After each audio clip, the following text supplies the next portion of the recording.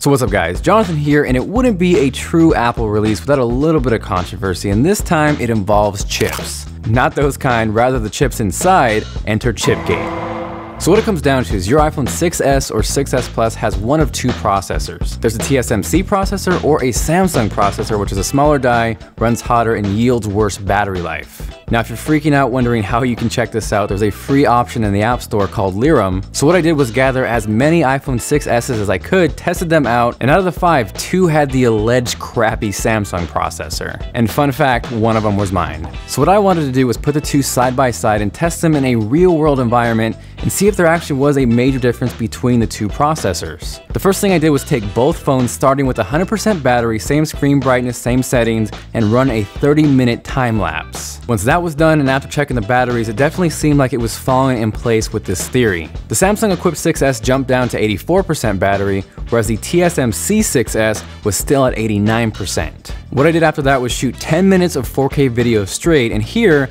there really wasn't a significant dip in battery. The Samsung equipped iPhone ended up at 75%, whereas the TSMC iPhone was at 80%. From there, I wanted to see if there was any performance difference between the two, so what I did was take the exact 10-minute 4K video file and export them in iMovie.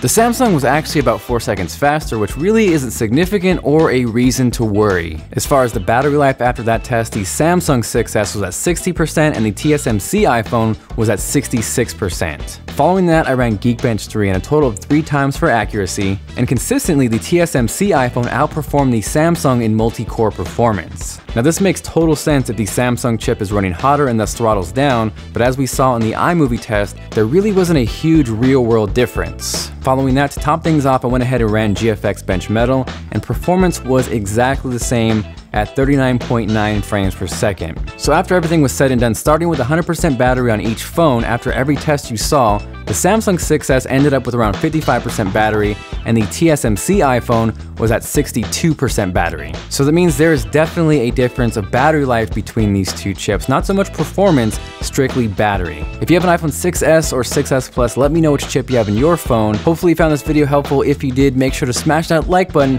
and share this with a friend who may have this problem. Now, if you guys want a more detailed and extensive test at how this affects battery, my buddy Austin Evans put together an awesome one, which covers not only that, but a super awesome explanation of the two processors.